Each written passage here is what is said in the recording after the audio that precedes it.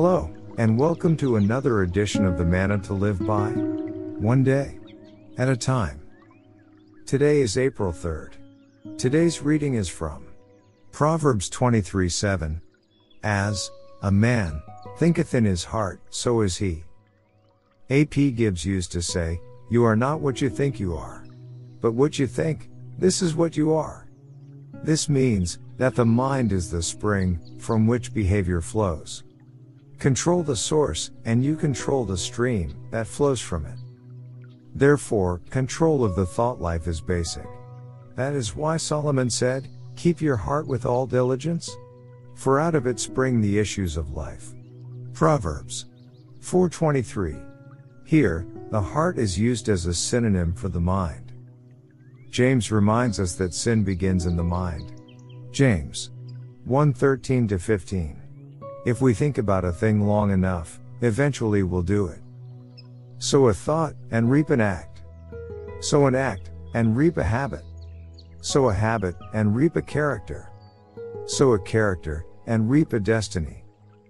The Lord Jesus emphasized the importance of the thought life by equating hatred with murder.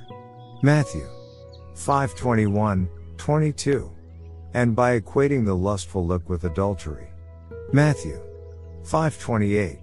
He also taught that it's not what a man eats that defiles him, but what he thinks. Mark 7:14-23. We are responsible for what we think, because we have the power to control it. We can think about lewd, suggestive things, or we can think about what is pure and Christ-like. Each one of us is like a king. The empire that we rule over is our thought life. That empire has tremendous potential for good and enormous potential for evil. We are the ones who determine which it will be. Here are some positive suggestions as to what we can do. First, take the whole matter to the Lord in prayer, saying, "Create in me a clean heart, O God, and renew a right spirit within me." Psalm 51:10. Second, judge every thought by how it appears in the presence of Christ. 2 Corinthians 10:5.